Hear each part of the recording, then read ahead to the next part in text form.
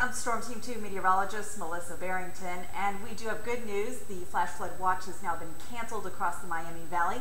And as we take a look here, you can see that the only areas that are still dealing with the flooding potential is to the east of the Miami Valley, affecting those of you heading towards Columbus and towards parts of western Pennsylvania. Live Doppler 2HD still showing that we will be affected by rain today, generally light, but the heaviest will be to the east of the I-71 corridor. As you can see here still on satellite and radar that there's still a lot of moisture coming up from Kentucky and Tennessee, so do expect to see light to moderate rainfall, but the heaviest again taking its way into the mid-Atlantic states.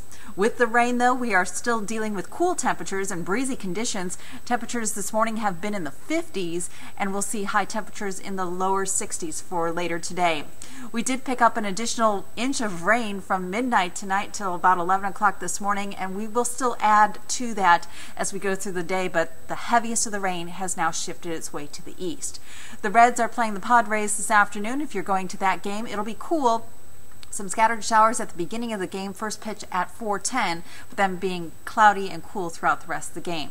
Future track for the rest of the day shows that everything, the heavy stuff stays to our east. We'll see light rain and some pockets of rain throughout the day, possibly even a moderate downpour. Then by Monday, we'll actually be left with mainly cloudy skies. So today, periods of rain, cool and breezy, temperatures generally in the lower 60s. Then tonight, the rain becomes very spotty. Many locations will start to dry out. Overnight lows near 60.